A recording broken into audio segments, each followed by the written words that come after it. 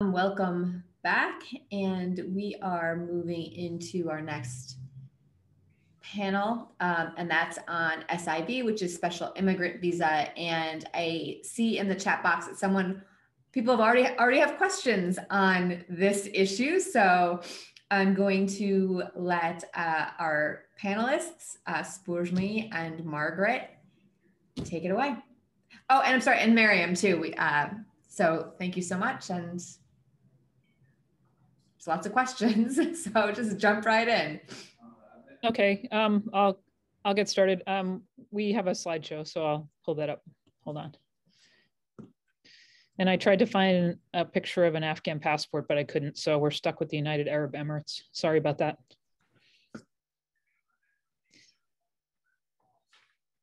Okay, let's see. Can everyone see the slides?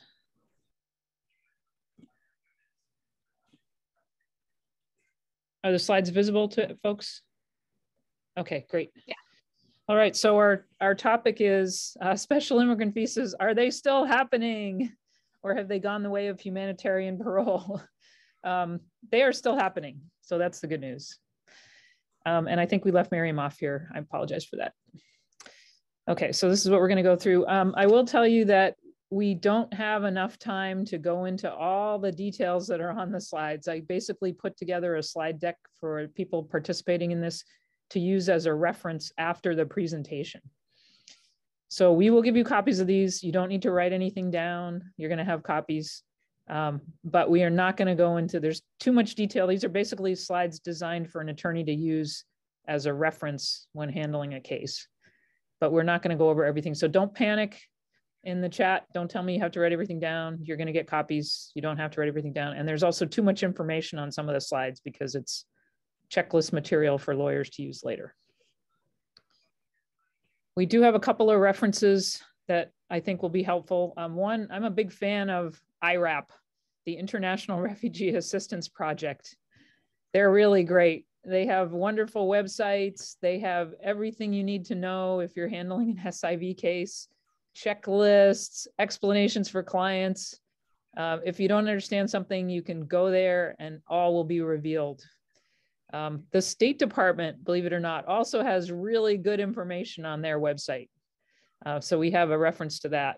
They tend to be not quite as helpful as IRAP's information, but it's still extremely good information.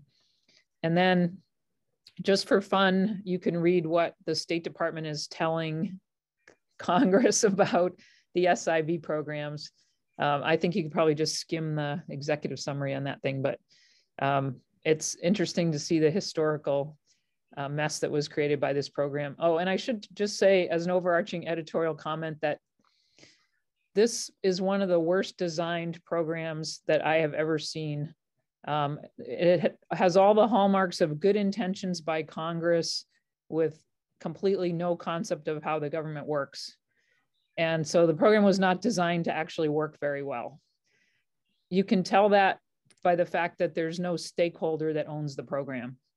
It's basically divided between 3 different cabinet level agencies, not a single one of which actually owns the program. So it's split responsibility with Department of Defense, State Department, and Department of Homeland Security, and there's nobody important in charge of it.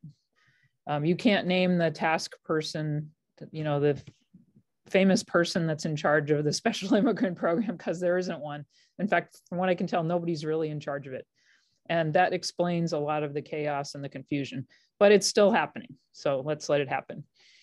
A few things you should know about is there's different programs. So there's a program that was created in 2006 that still exists, a program created in 2009 that still exists. There were updates and changes to the programs made multiple times over many years. And sometimes they're not easy to find because Congress likes to put a lot of the changes in the National Defense Authorization Act, which often results in non-transparent changes to the law. They don't get codified in like 8 United States code somewhere. They're just like in a note. And so it can be hard to find a lot of the changes when they're in the NDAA.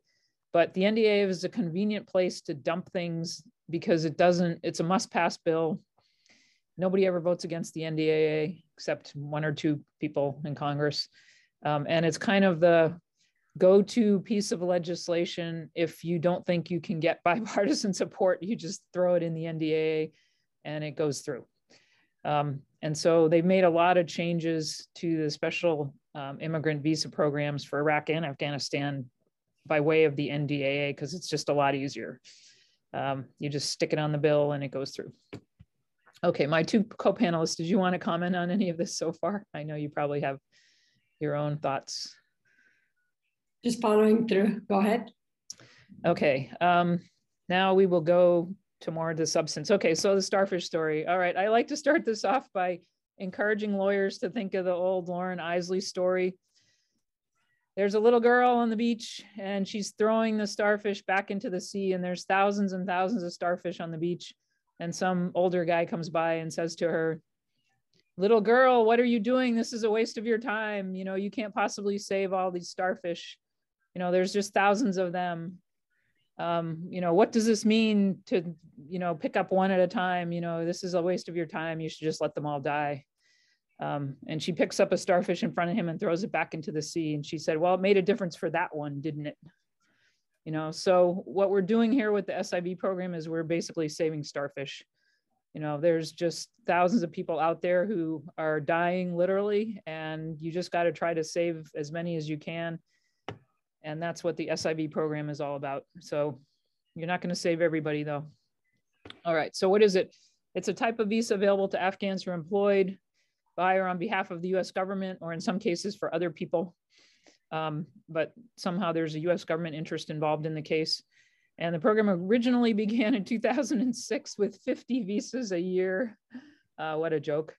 And then it was expanded in Iraq in 2008. And then they created a broad Afghan program in 2009. And then in 2021, hopefully just before the evacuation, Congress updated the statutes to expand the eligibility significantly. We'll talk about that a little bit later. So again, there's two sections, 602B and 1059.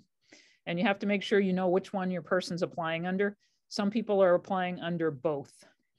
The key thing to note is that 1059 has hardly any visas per fiscal year, 50 per fiscal year.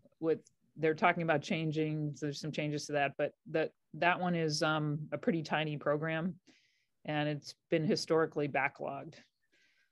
Most people are coming in under 602. And this is the one where the deadline was extended recently. It's the most common one. Most recent data shows that about 38,000 of these were pending, which is a lot, but it's a lot less than the humanitarian parole applications that were pending. There is a complicated process, which we'll go into, about how to get one. So this is just to give you some idea of the numbers. And people who qualify for SIVs can also apply for visas for their spouse. Only one spouse though. If they have more than one, they can only one. And unmarried children under the age of 21. Okay, my fellow panelists, comments. Any comments? Yeah, so when I was on the military bases, one of the most common questions was pertaining to spouses. And that issue came up, and you're going to see that often. So maybe they got evacuated with the second spouse, and now they want to bring in the first spouse.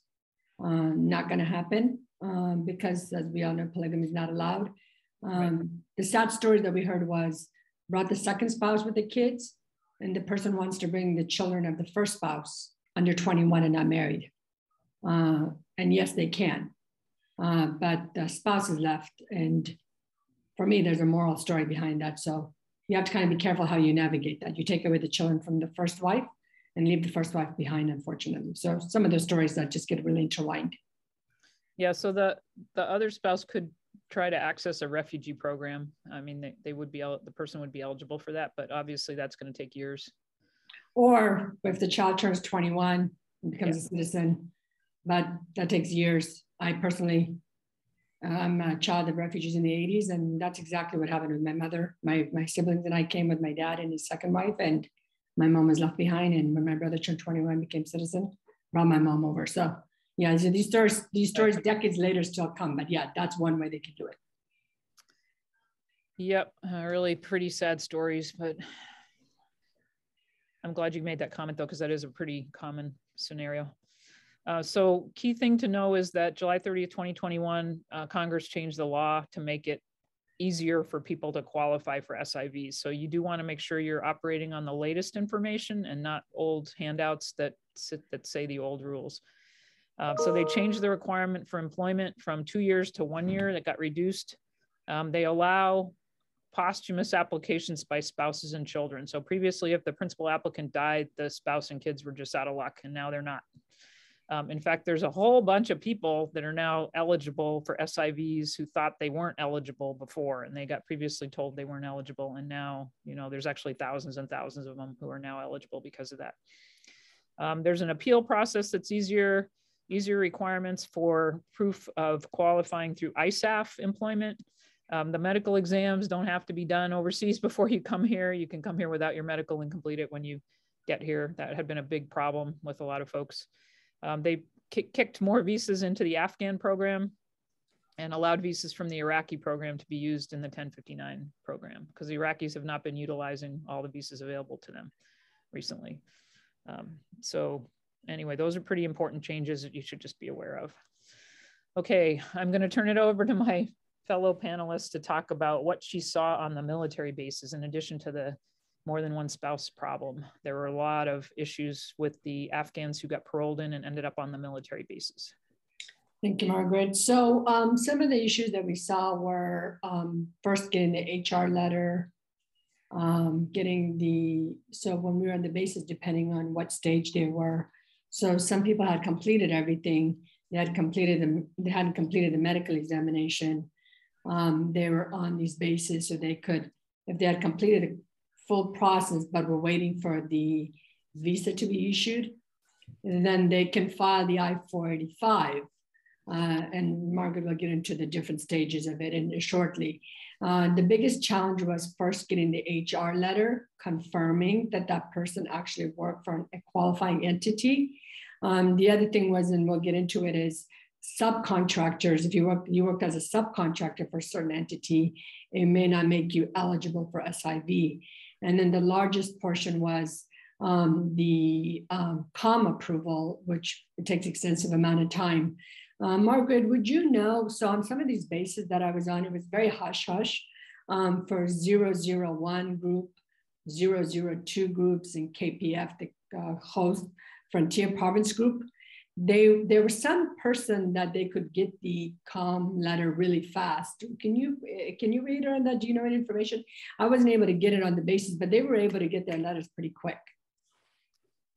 Yeah, I mean, some of this I think is classified, so they don't, that's why it was quote hush hush. But there are people that worked in for certain companies or certain groups where it's just really easy to get a COM letter, you know. Yeah, I mean, particular base, we're getting hundreds and hundreds of them fairly quickly. So yeah, it just depends. You know, it's one of those things where if you work for somebody who's still around and cares, you can get a COM letter really fast. You worked for David Petraeus, you know, you're going to get your COM letter really fast.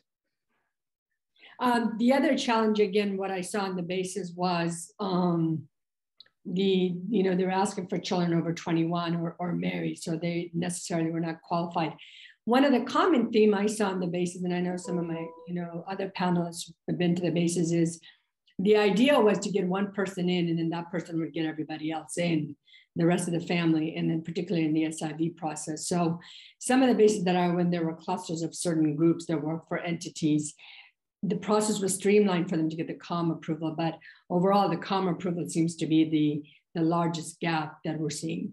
It is, and there's some people that are having a heck of a time getting COM approval because whoever they worked for, it was 10 years ago, and they can't find anybody, or the company went out of business or got bought out by somebody else or didn't keep good records. There's also a scandal with a Navy officer who was giving out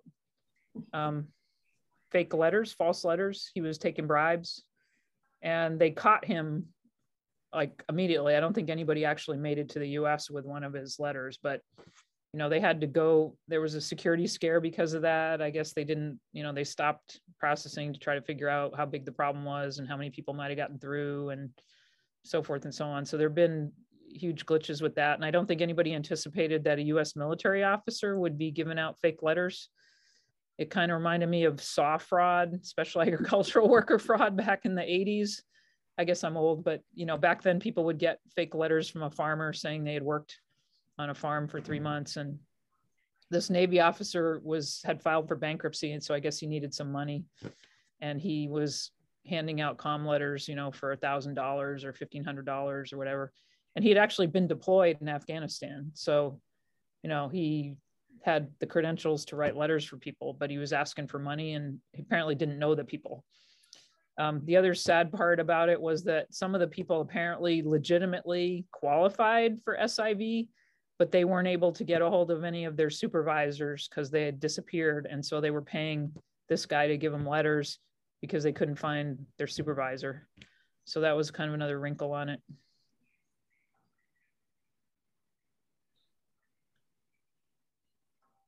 So Margaret, do we want to go through like what are the different steps of yeah, we're going to do that. However, keep in mind, folks, we don't have a lot of time. You could spend a whole day seminar on how to do an SIV. So I am going to give you the slides. So don't panic if there's too much information, okay? Because you'll be able to look at this later. So I just want to give you broad brush overview appropriate for the seminar today. So section 602, you have to be a citizen of Afghanistan. You have to have been employed in Afghanistan for at least 1 year, and it has to have been by the US government or by a contractor with funding from the government or with ISAF. And you must have provided faithful and valuable service. That means you can't have been a secret Taliban, person who was working against the government of the United States or the government of Afghanistan.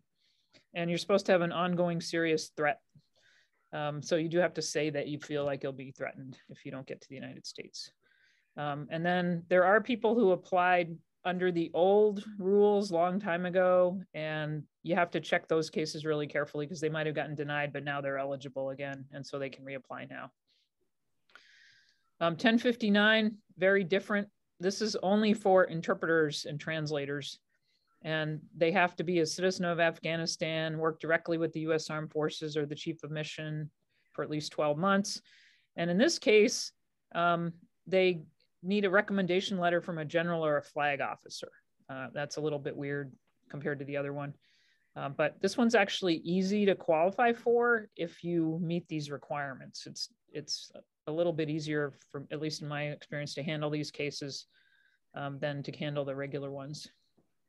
Okay, so this is just an overseas general process, and there still are folks overseas.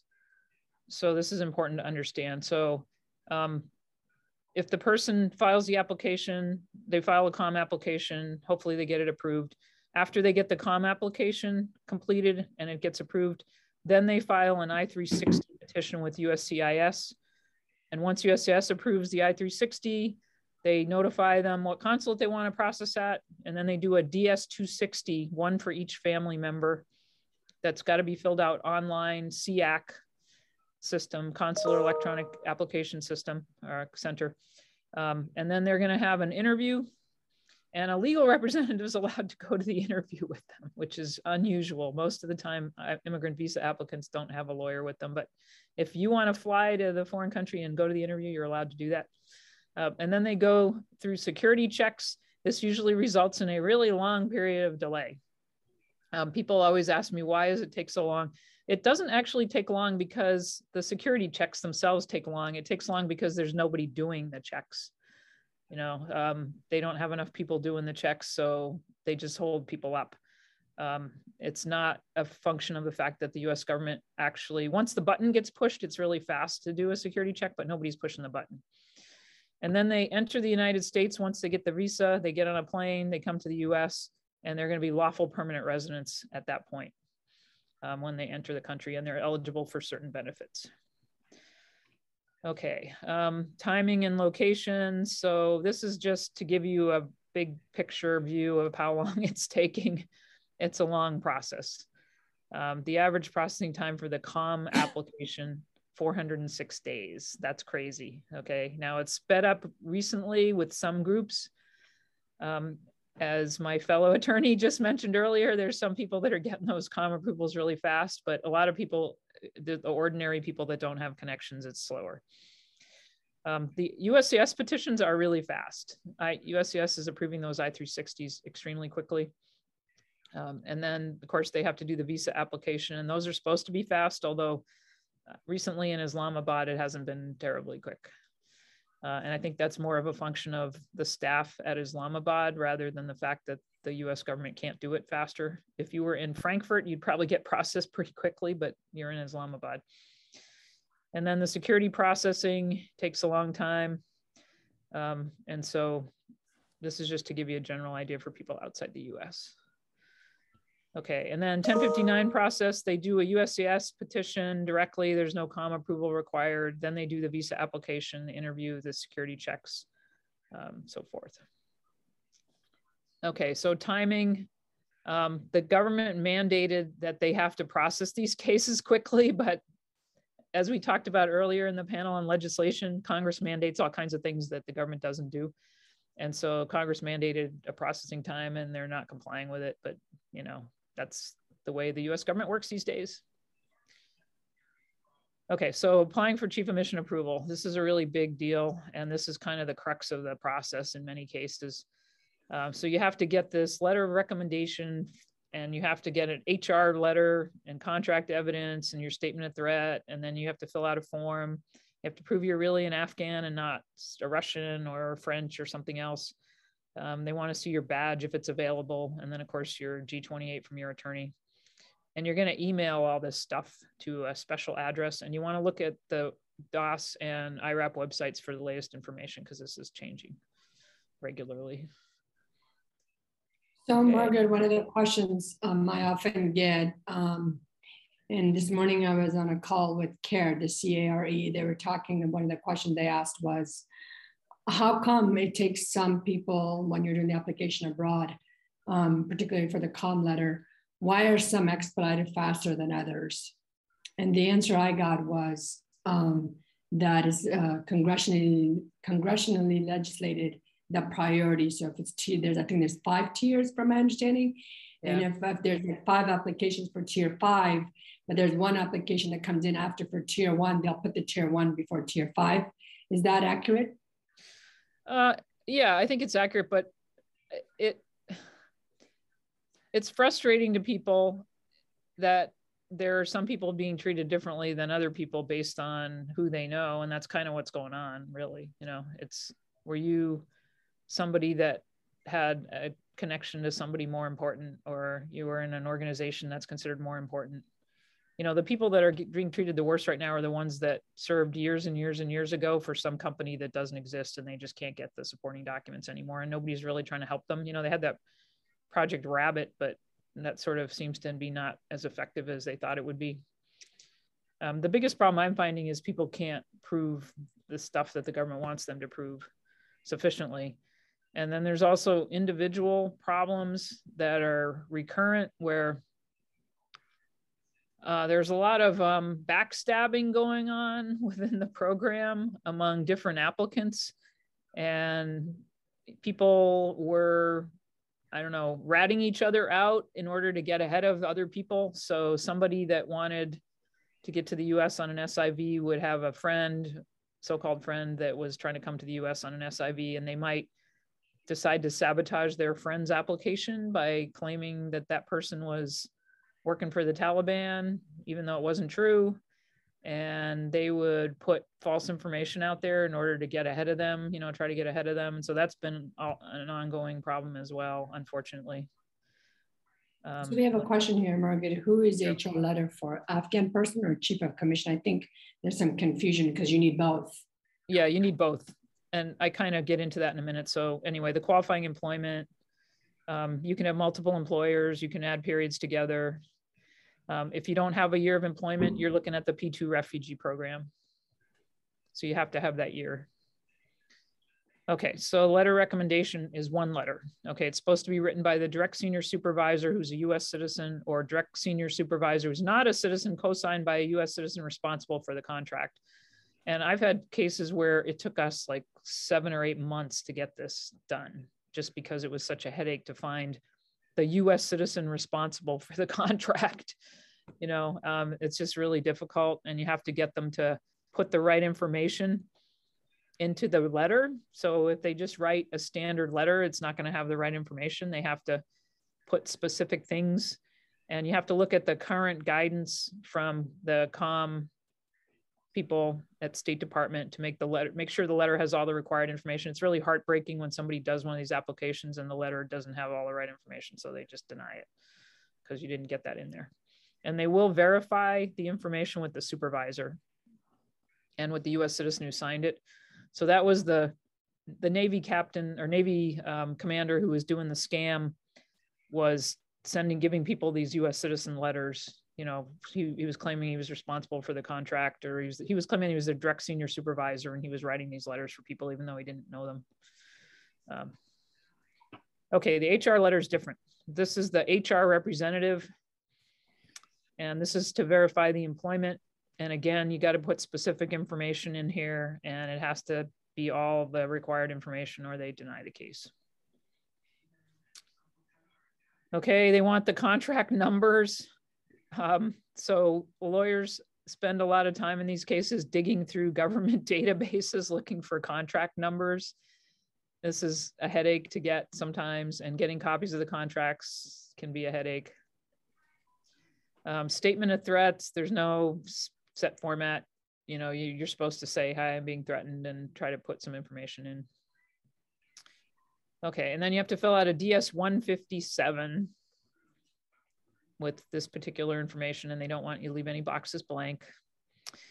You do have to have evidence of your nationality and employee badge and Form G28, and then there's a special email at the National Visa Center that you send it to. So unlike other applications where you have to mail things in, this was all email. It's really nice. You get an automatic reply that the email is received, and they will follow up with a case number, and then they forward everything to the COM.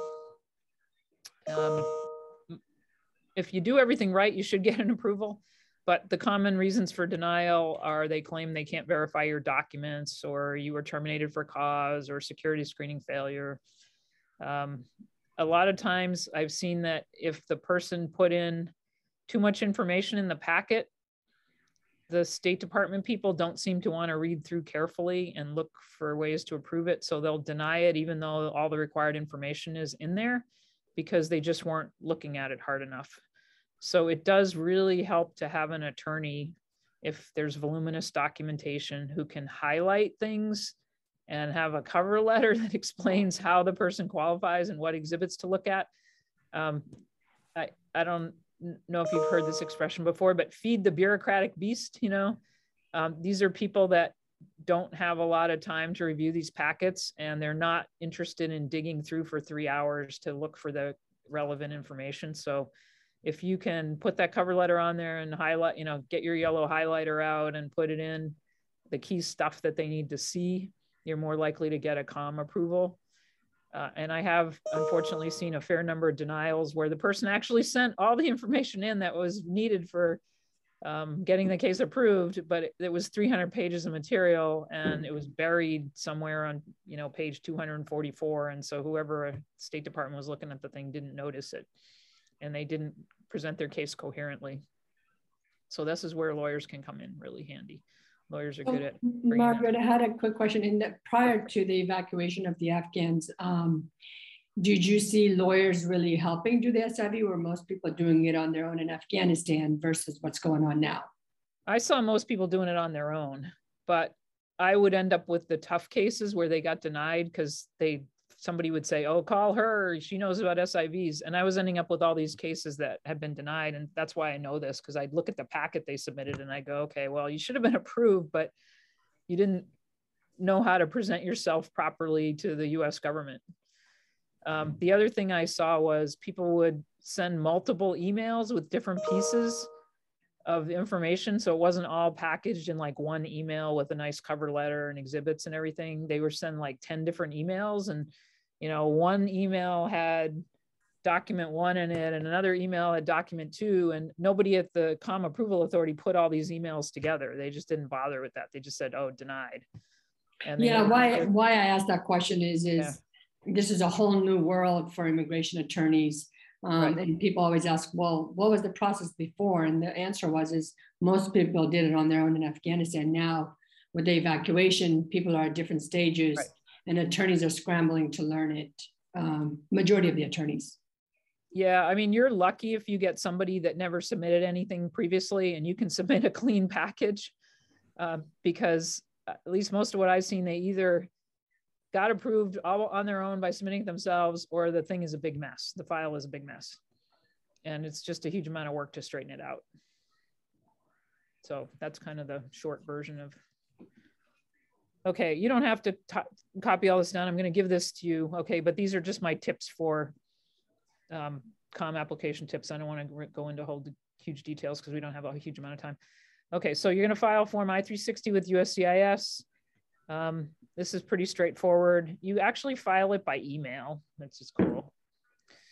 And then I've got some rules here for how to fill it out, but this is no big deal for a good lawyer, a good immigration lawyer. It's going to, you know, be pretty straightforward.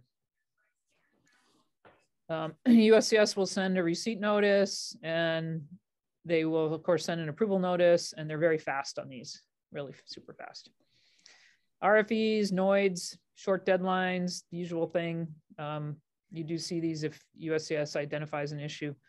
I have not ever had one that I've submitted, but I hear that they sent them out, and I have copies of some of them from other people sent me after they got them.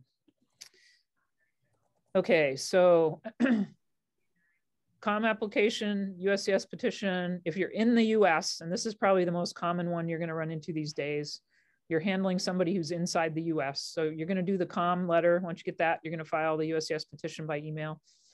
Then you're going to get approved really quick. And then you're going to file your 485. Now, ordinarily, lawyers think the 485 is no big deal in most cases, because you got the I-360 approved, right? What could be challenging in the 485? Well, with Afghan cases, there's a whole bunch of landmines in the 485. The TRIG bars, the terrorism-related grounds of inadmissibility, can potentially apply. So you do want people to read the 485 carefully. More than 80 questions on it. They have to be answered truthfully. By no means do you want the applicants for SIV to go down all the questions and just check no, no, no, no, no, no, no to everything. There are a whole bunch of questions on the 485 that require an SIV applicant to check yes. Okay, one of them is, have you ever had any military training of any kind? Have you ever had any weapons training of any kind? Have you ever fought against a government? You know, have you ever been involved in sabotage, hijacking, terrorism, assassination? But my favorite one, use of a weapon or explosive to harm another individual or cause substantial damage to property. Okay, well, guess what? You were a security person for US convoys, or you carried a weapon next to US soldiers because you were an interpreter, and you fired your weapon in combat. Well, you used a weapon to potentially harm another individual and cause substantial damage to property. You also worked with an organization that tries to kill people. It's called the United States Army. Now, it is lawful under the law of war for people to do this, but you have to put it on the 485 or you're lying, you know? So I tell people, just be really, really careful. This is where immigration lawyers really need to get involved, because the TRIG grounds are tricky. And of course, lawfully engaging in combat with the United States military should not be a bar to getting your green card. But TRIG is super tricky stuff. And you need to, this is where you need to sit down with the client and go through everything and find out what their history is. And I haven't had a bad experience with USCIS on this when people understand the TRIG grounds and they answer the questions truthfully. But I have had bad experiences when people just went mechanically, no, no, no, no, no to all the questions, when it's clear that, you know, the whole basis for their application is they were working with the US military. So I wanted to echo that sentiment, Margaret. I've done a few adjustment of status for this particular cases. I took them on low bono just to cover the cost of what the time was. But some practitioners or some organizations have been saying, oh, if you got the 360, the I-45 is straightforward, you can do it. I wholeheartedly echo your sentiment that the I-45 has to be done very, very, very carefully. In some cases, I did them pro bono when I could.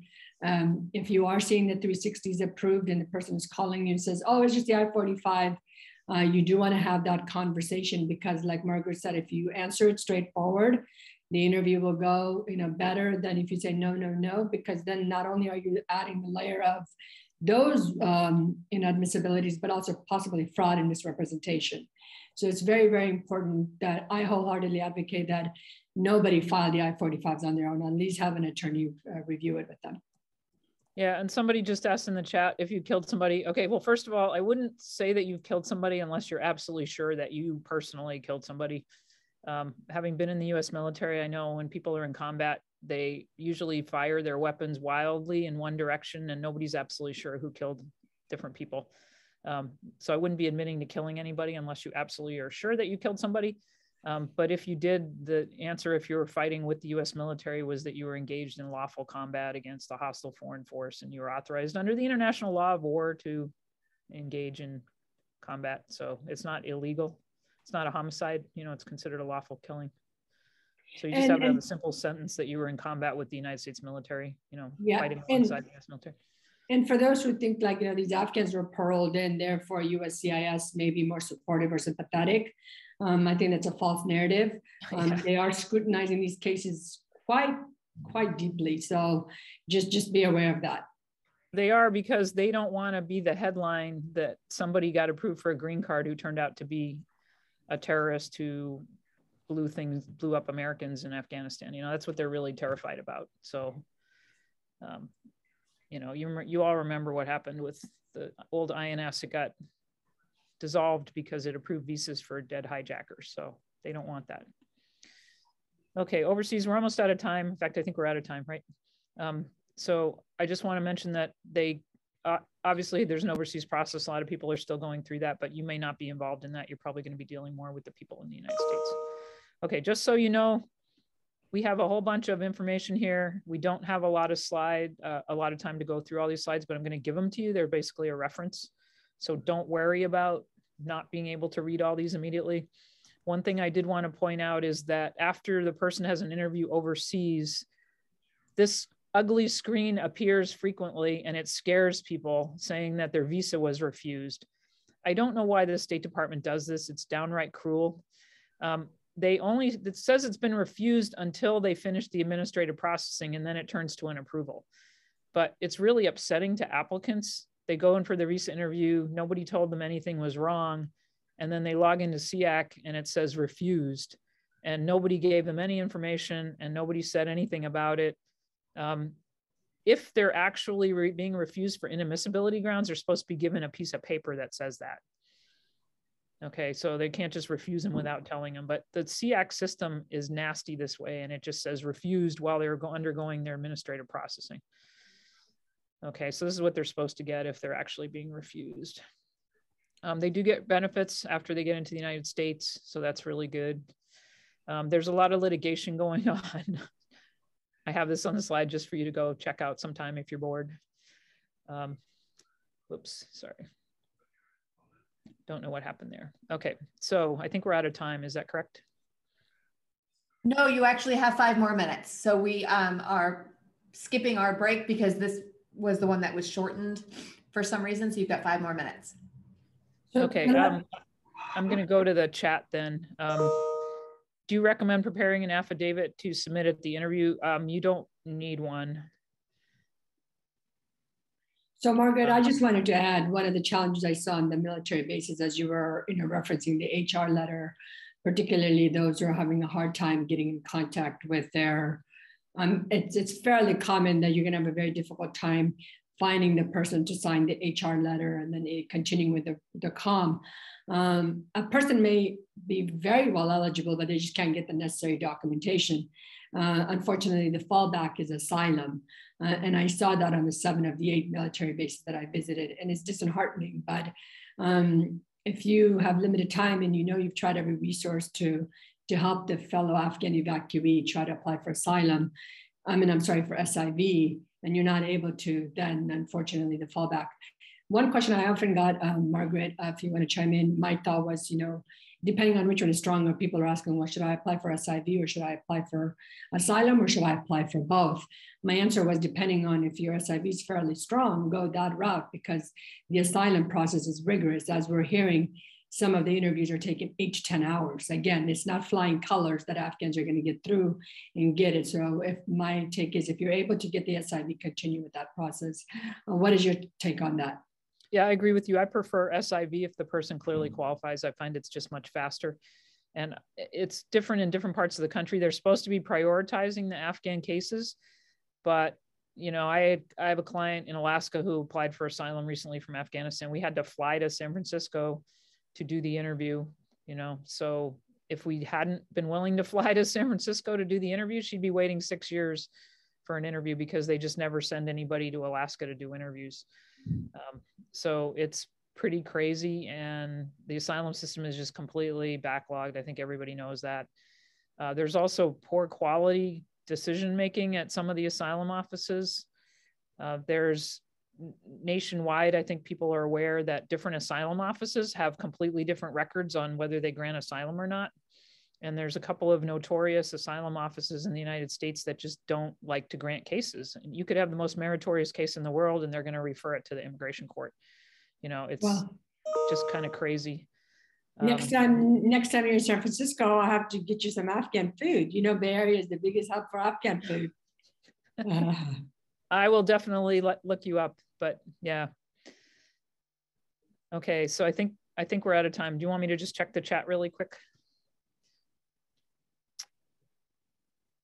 I would just say for those who are interested in doing the SIV cases, they are time consuming, but I think they're streamlined, especially if the individual is here.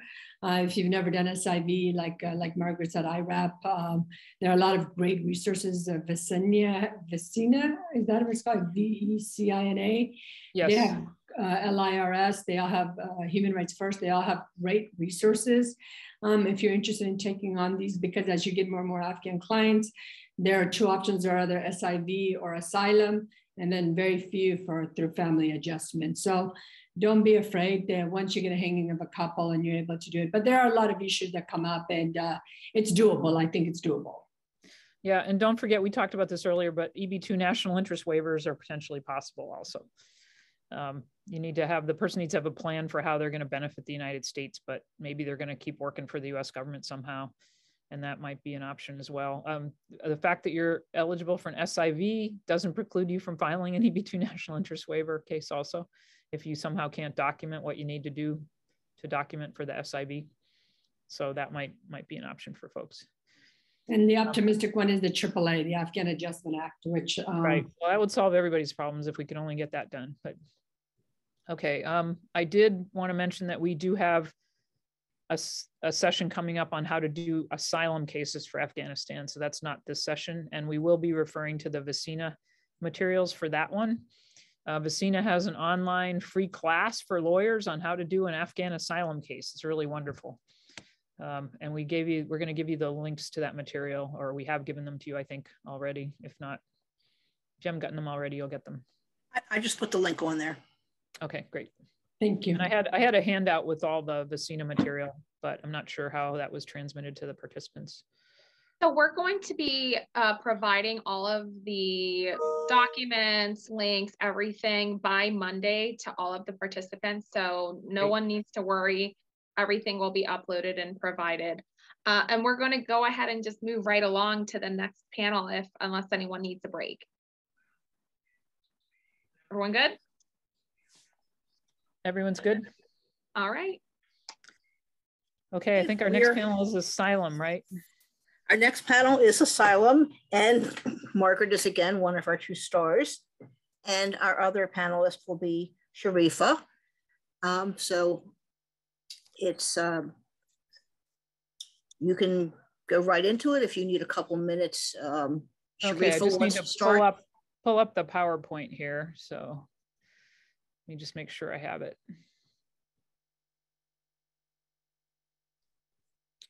This panel will go until 3 o'clock, and then we'll take a 15-minute break, and then we will move into our final panel, thinking outside of the box and kind of bringing everything together.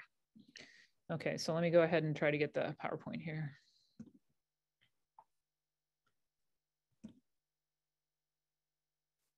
And if anyone has questions that were not answered during the day, or you just thought of one, we will have all of our, almost all of our panelists will be appearing again at 3:15. So we'll be able to, okay, let me get her in there. There we go.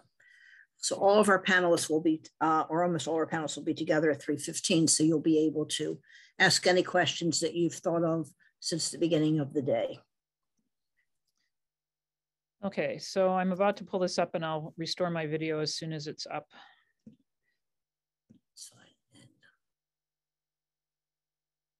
And Sharifa is now on also. Okay, great.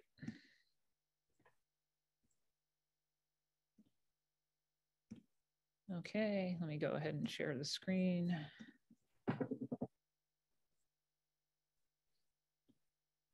Is everyone able to see that? Yes, we are. All right, excellent. Okay, these are your two speakers. Sharifa, are you here? I'm here, yes. Excellent. Okay, so we're going to go back and forth and talk about how to do an Afghan asylum case. And this is kind of what our agenda is. I did want to mention that we gave you the Visina materials as a handout. I also did something that I've never done before for a CLE, but I thought it would be helpful to folks. I sent you the script that the asylum officers use in the asylum interviews, all the questions that they're going to ask your client. And I also sent you a redacted script from an actual asylum interview from about 3 weeks ago in San Francisco. So basically, should be really useful to an attorney.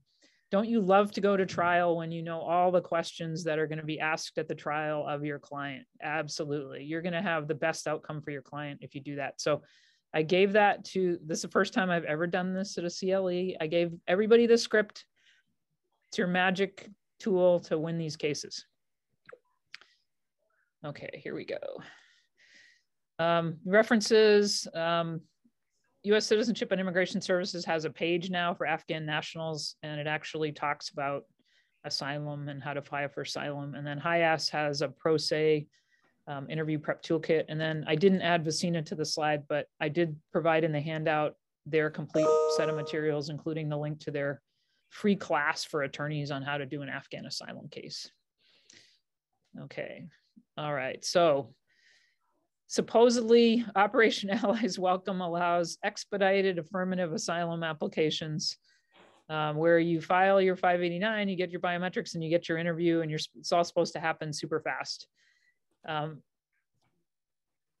I have experienced it being super fast when my clients are willing to fly to San Francisco. But I don't know, Spojmie, do you want to go ahead and talk about your experience?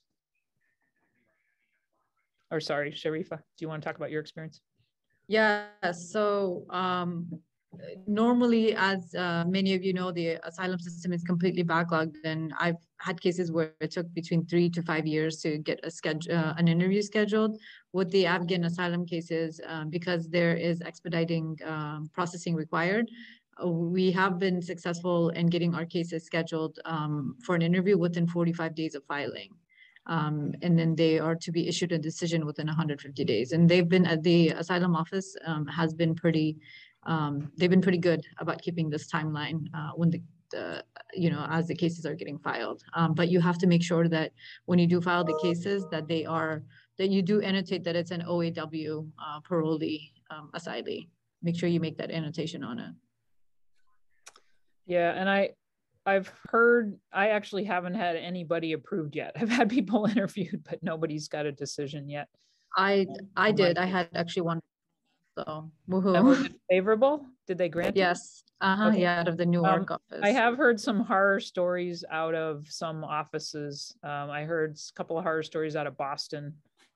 And of course, these 8 or 9 hour interviews and interrogations are happening apparently with some officers, and that kind of indicates they're probably heading in a denial direction. if they're grilling your client that badly. I think a lot of that has to do with the fact that they have a lot of pressure to get these interviews scheduled in such a fast manner that I think that they just don't have the time to do their due diligence. So the interview is their last chance to basically ask all of their questions and do all of their vetting. But I think there's a 98% it's in the 90s, the approval rate for the Afghan asylum applications. I think there's only been like maybe one denial or so and one NOID issued. Okay. There hasn't been many filed though. Granted, there hasn't been many filed yet. Okay, well, that's good news. Let's just hope it's not like the HP where they approve everything at first and then they go, wait a minute, too many of those people are getting approved. Okay, so you can request expedited processing. This is what the rules are for who's allowed to get expedited. But basically anybody who came recently is going to be allowed to get expedited. Okay, so preparing the client for the interview. This is really important. Filling out the 589, I think most attorneys aren't going to have too much trouble filling that out, except you got to tell the truth. I do recommend doing a personal statement, a detailed personal statement, telling the client's story. It's your chance to make them real to the officer. The officer can presumably read it really quickly in advance of the interview and then focus their questioning. But the interview preparation is really important. And my practice is to at least 1 week in advance of the interview, this is like getting ready for a mini trial. I do a mock interview. I go over the whole 589 again with the client. I do a hand-in changes page. I go over their expectations, logistics for the interview, what to wear, where they're going to meet me, the protocol, what the role of a lawyer is at an interview. I go over the whole script that I gave you. And I talk about the possible outcomes. And then I talk about the mandatory bars to asylum. That's really important to talk about in Afghan cases. So these are some of the things that are going to come up at the interview. The TRIG, terrorism-related inadmissibility grounds. Have you ever committed acts of terrorism, committed acts that harmed others purposely, been a member of a group that used weapons? Okay, well, the U.S. Army uses weapons. Resided in a part of Afghanistan under Taliban control, interactions with the Taliban. Did you ever go through a checkpoint? Did you ever give them money or supplies? Have you ever attended a Taliban school? Interactions with any groups that use weapons or violence? Family members in Afghanistan are working or previously worked for the Taliban-run government. So these are things that you have to look at really carefully because they can be denied asylum if they don't answer appropriately to these questions or if they lie about it. And then, of course, to be granted asylum, you have to show that you're being persecuted. You have a past persecution or a well-founded fear of future persecution on account of one of the 5 grounds. So this has to be explained to the client. You don't get asylum in America just because you say, I don't want to go back to Afghanistan. You have to show that you qualify for asylum on one of the 5 grounds. And particular social group, you want to make sure as an attorney that you've developed your theory about what social group if you're relying on that. Of course, there's nothing that stops you from applying on all 5 bases if that client qualifies under all 5. So do that for sure. You never know what's going to ping the interest of a particular asylum officer. So the interview, they're going to take the biometrics, then they're going to escort the person to the office. Typically the last 3 digits of their A number, they get sworn in, interpreter gets called. The asylum officer reads a script about what's going to happen at the interview and then asks a bunch of questions. And they're typing all the time, which is disconcerting to a lot of clients. So you do need to tell the clients, this officer is going to be typing away while you're in, they're not going to be looking at you. That's normal. Don't worry about it. Slow down if you hear them typing so they can type everything that you said. And then just pause until they finish typing and then they'll look up again and then you can get going again. So these are important things. I try to look up the asylum officer before the interview if I can figure out who it is. Bring laptop, take detailed notes. They don't expect you to bring experts.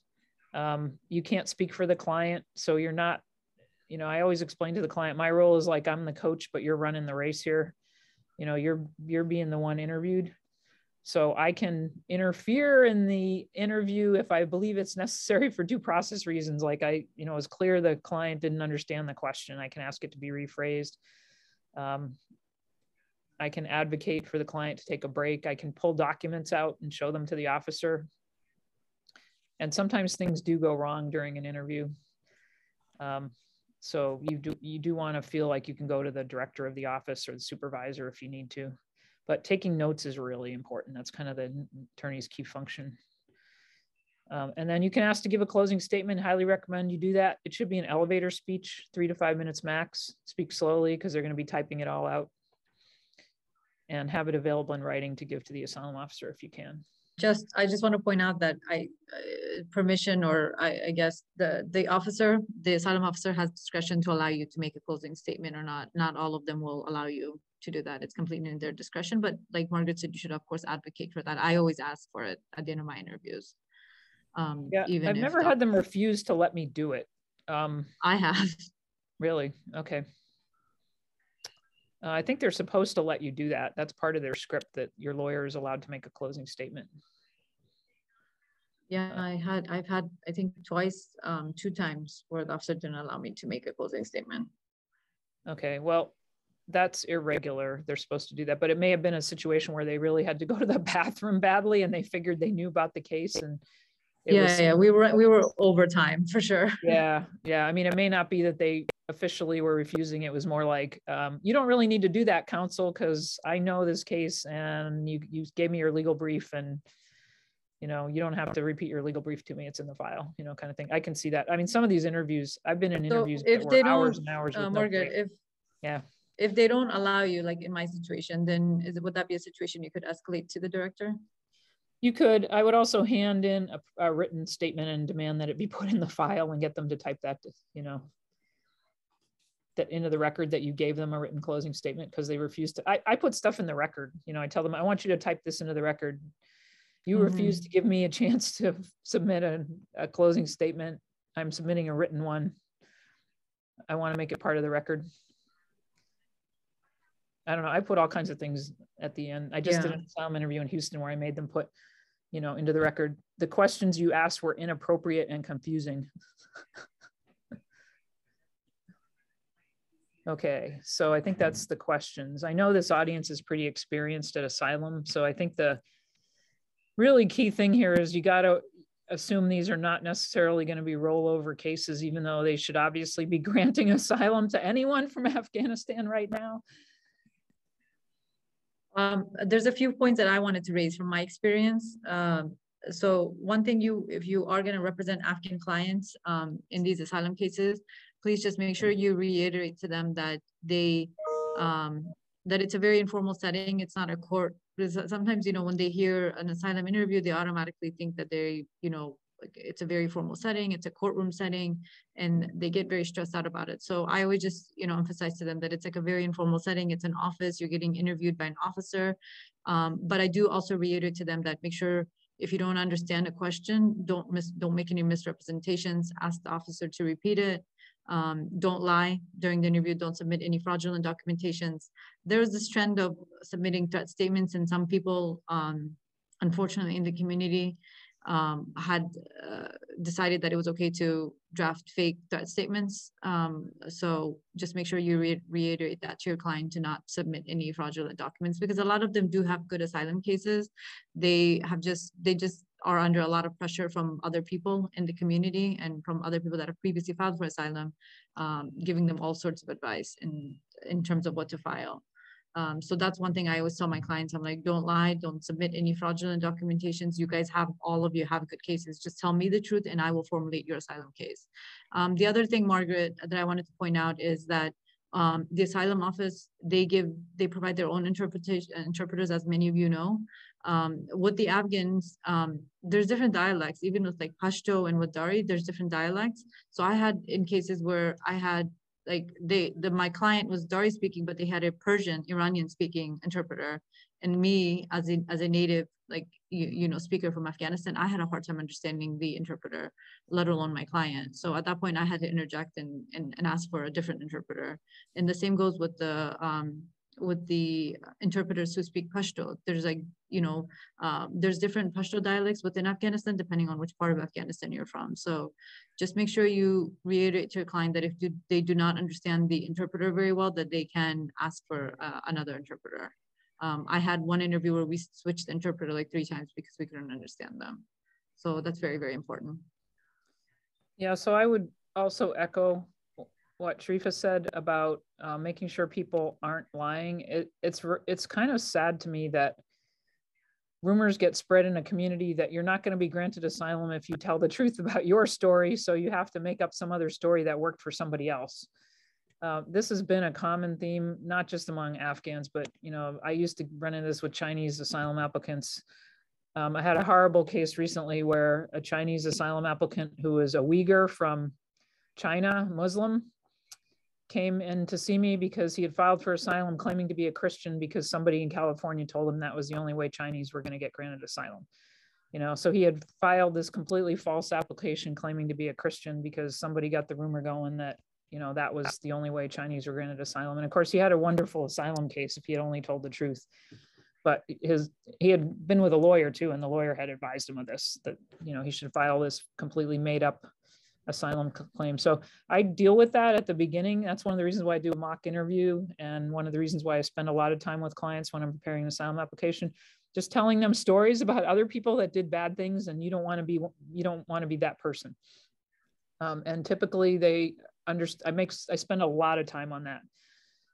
And I make sure they understand that it's really important to tell the truth in the interview. And we do the mock interview just to show them what it's like. We sit in an office just like it's an asylum office, and we have somebody play the lawyer and somebody play the asylum officer and just ask them the questions. And I think that reassures a lot of people, because then when they go into the actual asylum interview, they know exactly what to expect because they've done it before in the mock interview. But telling them stories about other people that did bad things, I think, is more effective than just lecturing people about telling the truth. Because it's cultural too. And sometimes people are just trying to make the authority figure happy. So they think that they're supposed to agree with the authority figure, or they think they're supposed to say yes when, they're just agreeing that they heard the authority figure. And they're also very, very anxious to please, which can lead to people saying things that aren't true because they're anxious to please, So I give them examples of that, and I tell them, this interview is really important. This is your life on the line. You don't want to be anxious to please this officer. You just want to say what's true. And if you can't remember something, you need to say, I can't remember. If you forgot something, you can say, I forgot. If the officer asks you something and you can prove it in the documents, but you don't remember it, you can say, officer, can I look at my passport? I don't remember the day that I entered the US, but it's in my passport. Can I look at my passport? I find most of the time asylum officers are pretty friendly, most of the time. So that part of it is reassuring to people, and practicing does help.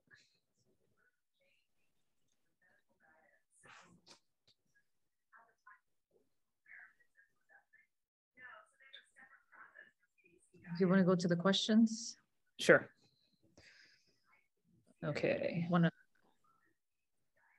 Okay, so we had a very good question. Cynthia asked, if the asylum office denies and the case is referred, any advice in the court process, any trends you are seeing? Okay, so we can talk about this for a while. So if the case is, officially they say it's not denied, we don't deny cases, the asylum officer says. We just refer them to the immigration court. Okay, well, as a practical matter, if you're referred, that means they denied your case. I mean, they said, no, we're not granting you asylum.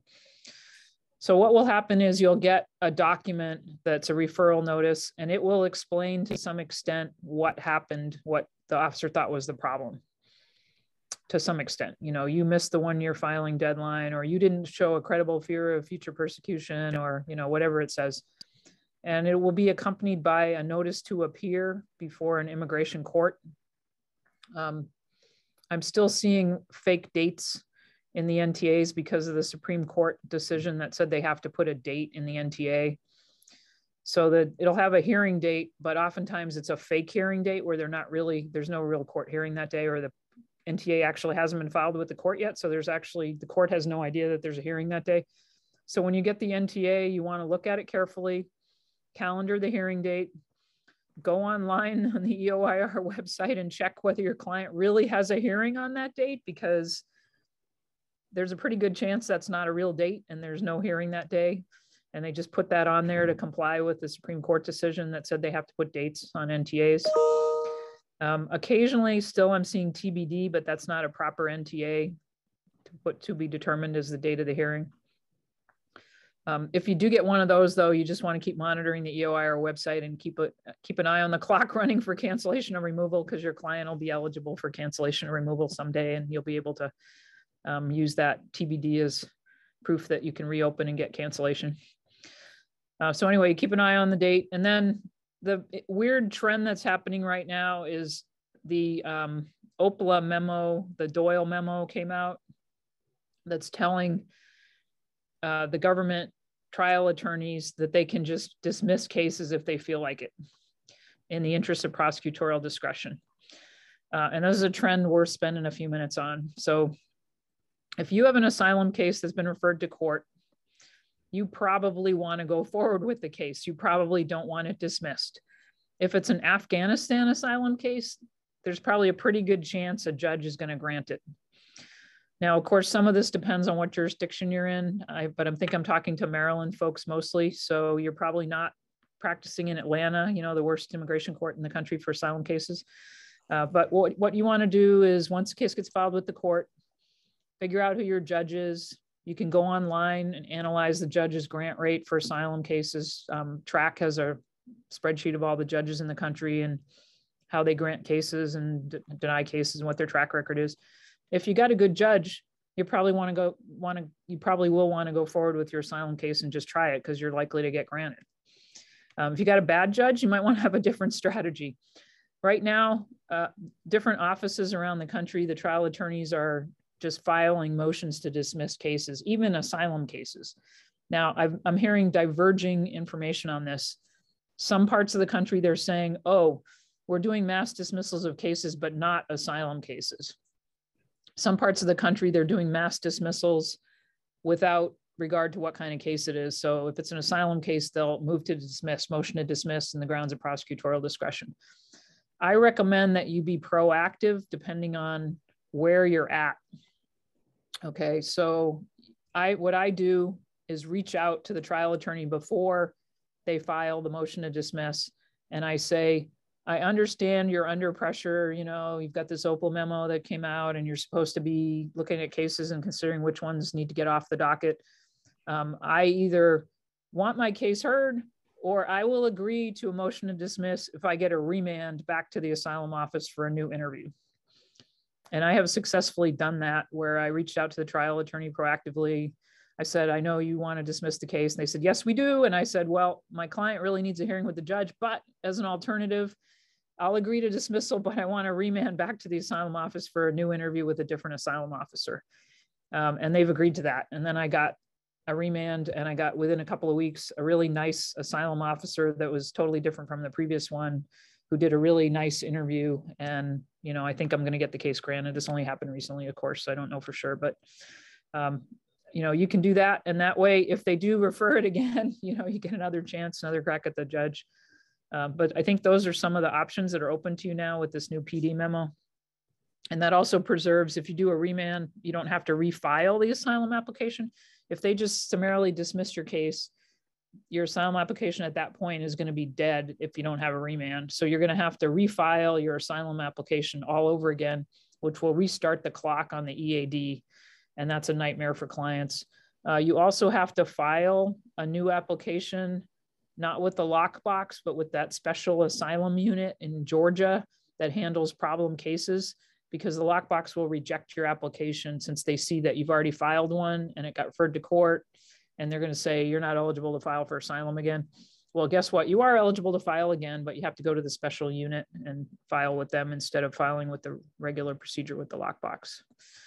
So Sharifa, did you want to weigh in on that? I think I covered. Yeah. I wanted to also mention, so for the Afghans, because they have TPS for 2 years, if they, because their cases are getting scheduled in an expedited manner within like in like 2 months, less than 2 months, chances are that they're still in status when they do go to the interview. If they're not getting a grant, they're not necessarily getting referred to the immigration court. They'll just I guess get deferred back to their TPS to their parole status for 2 years. Right, and that's a good point. I forgot to mention TPS. So now that TPS has been announced, if they're in proceedings you're allowed to administratively close while they have TPS. So you want to file a TPS application and then notify the court. So, you're going to have to, as an attorney, figure out what's best for your client. It might be better for them to be granted asylum. That's better than TPS. So you might want to push to go get a hearing.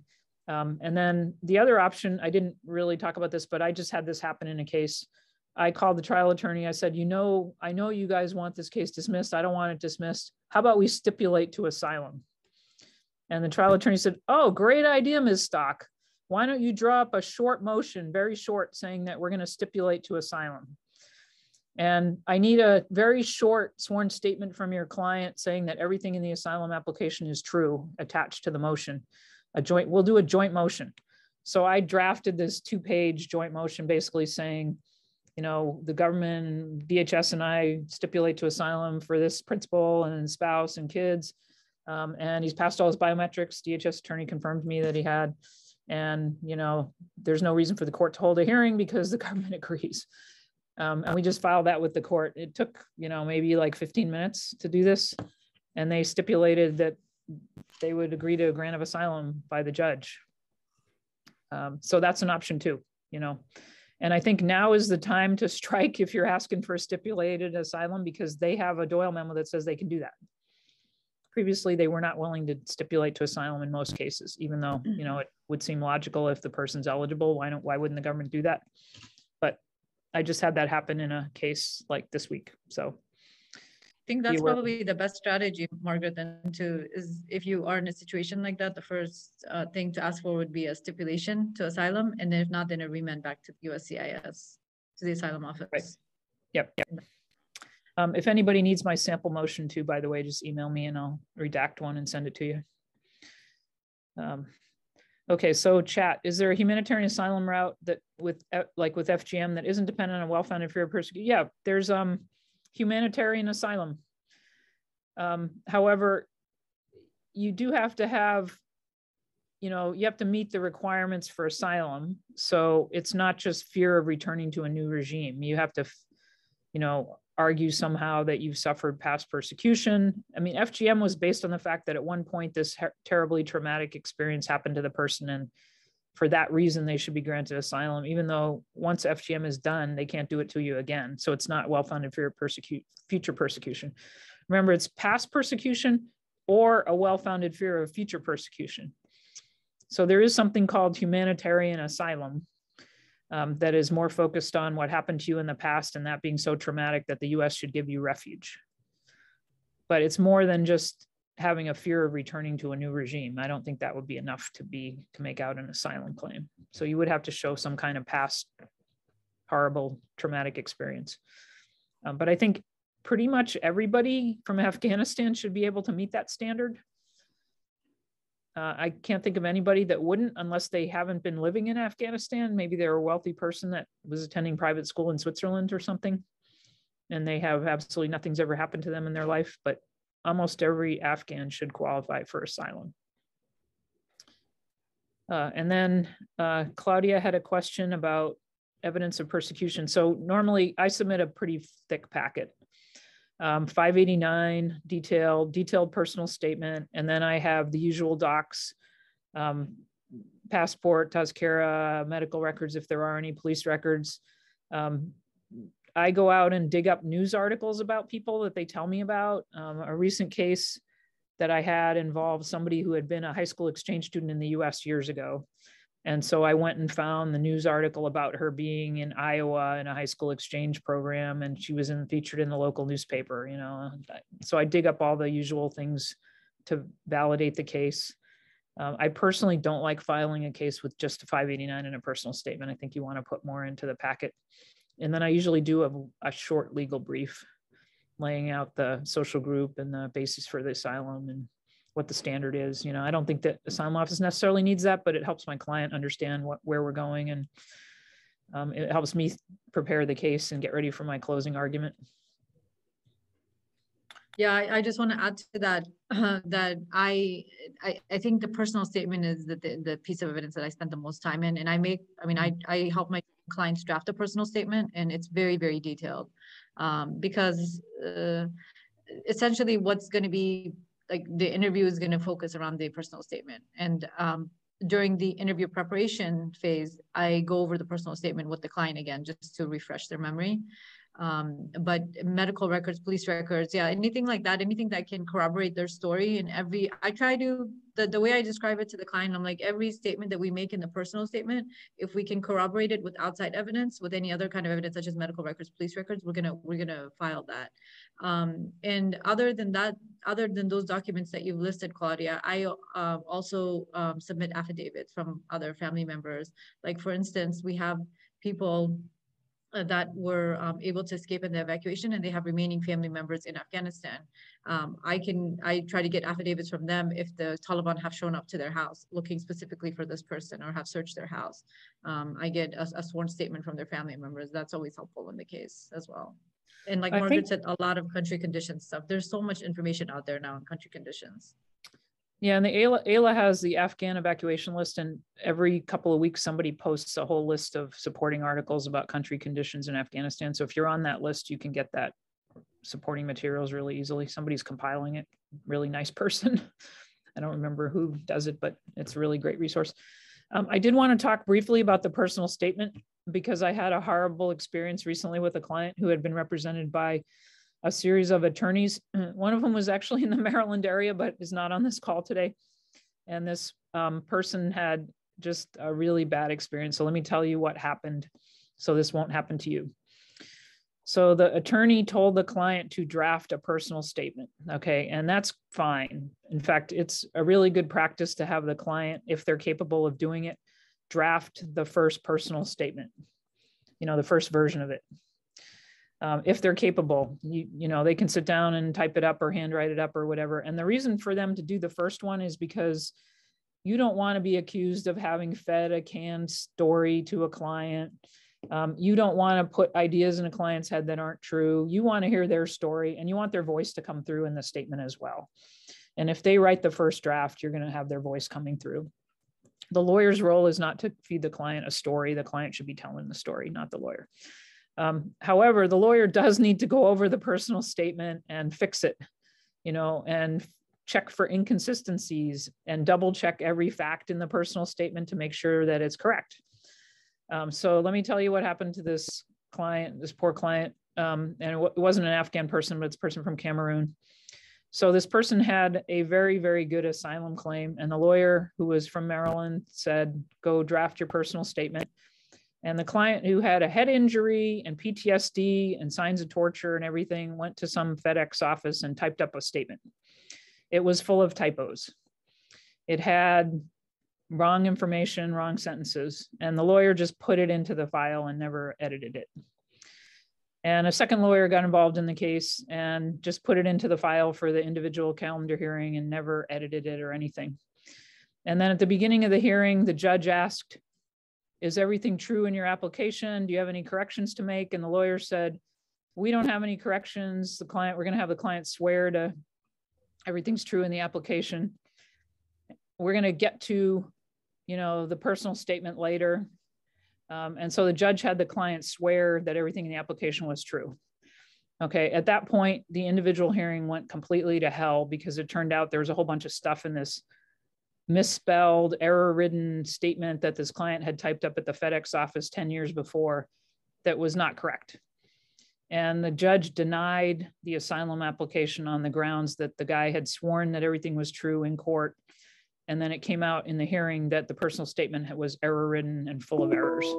So please do not let that be you. It's not anybody on this call. And I'm sure if you're attending this session, you would never do this to a client, but three lawyers in the case had never edited the client's personal statement. They just threw it into the record, and it was horrible. It was like a 2-page thing with just typos and wrong names and, all kinds of things, because the client wasn't able to write coherently in English and nobody edited the thing.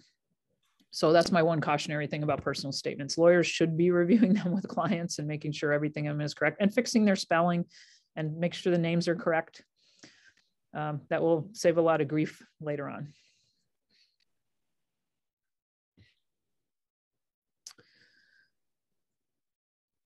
One thing I did want to mention, Margaret, is if you do have an asylum case in your client is in removal proceedings and you're considering filing a motion to terminate, or if you're considering filing a motion with OCC per the Doyle memo, you may want to consider the timeline, like that it takes to get a hearing, an individual hearing in removal proceedings in immigration court. So as all of you guys know, major backlog. It used to take years before you could get an individual hearing. I think with all the different courts opening up here in this area, things may speed up a bit, but that's something you may want to take into consideration. I mean, of course, your client probably wants to get their case resolved as soon as possible. So if the asylum office is the route to go, maybe, like Margaret said, that's probably the best option here, is to file a motion and try to get a remand there.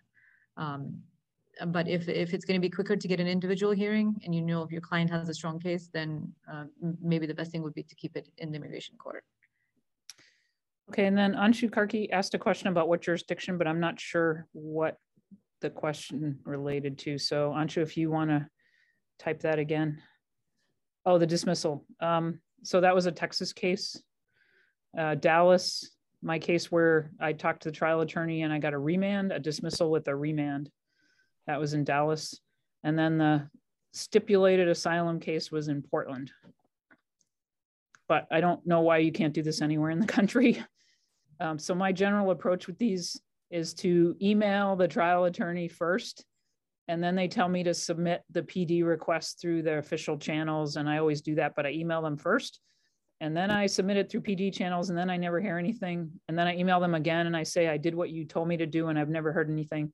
And they go, oh, and they apologize. We'll look at it. And then usually within a day or two, they come back and tell me whether they're going to agree to it. And we do this all by email. Once in a while, they'll call me on the phone, but usually it's by email.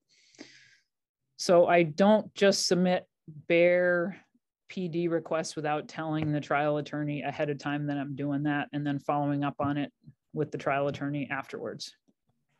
And if I don't hear from the trial attorney, I jump to their supervisor, which gets their attention. You know, there's like 3 levels of TAs usually, and I just go to the head of the local OPLA office if I am not getting any response from the TA.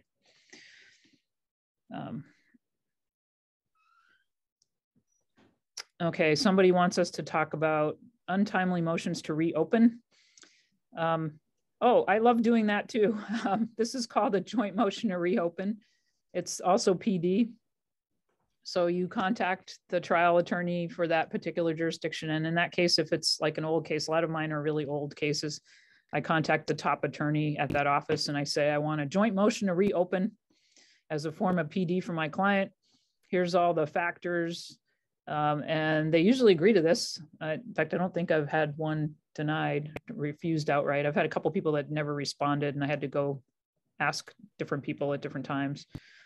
But you can certainly ask for a joint motion to reopen. You can ask for a joint motion to reopen anything at any time. I love doing this. I recently got a joint motion to reopen a case that was at the Fifth Circuit because the client was eligible for cancellation of removal because they gave him a TBD in his original NTA, and I had waited out the 10 years, and then I asked for a joint motion to reopen, and they agreed to that. And then we filed it with the BIA, and the BIA reopened and remanded for a hearing on the cancellation. And then I've done it with in absentia orders from years ago. I usually need some excuse for why they didn't show up for their hearing, but there's almost always a good excuse for that. I was scared. I didn't get the paperwork. I didn't have a lawyer. I didn't understand what was going on, you know. I don't know, but I've had pretty good success on that. In fact, I have sample joint motions to reopen that I can share with people. Most of mine are military people related, so military spouses or somebody related to somebody in the military, but I don't see why you couldn't do that with other folks like vulnerable populations, especially countries that have TPS now. I'm a big fan of the Doyle memo. Okay, I think it gives you the chance to be a real lawyer and negotiate with your opposing counsel for the correct result for the government and for your client.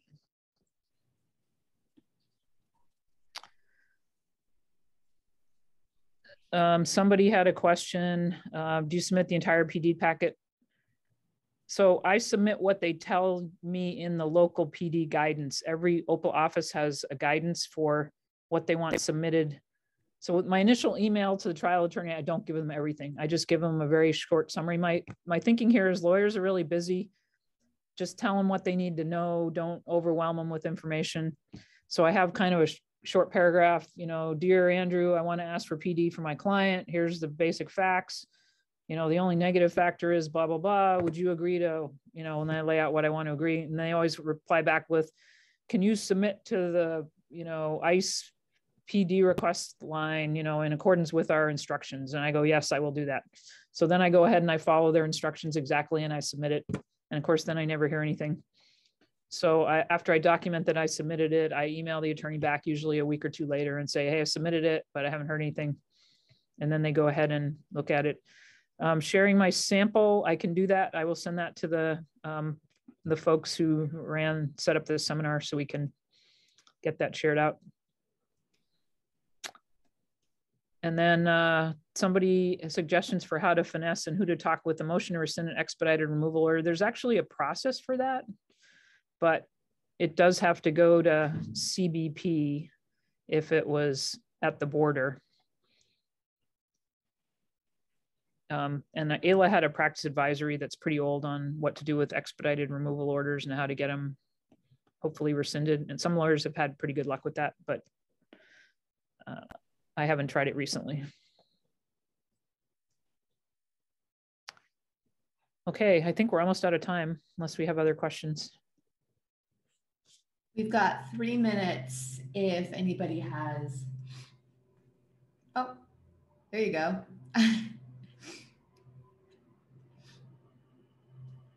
Could you please tell me that the new immigrant? Okay, new immigrant from Afghanistan, should they go to an attorney to process their asylum case or agents? There are agencies that will help them. I have a little bit of good news on this front, although I don't know if it's happening in Maryland yet.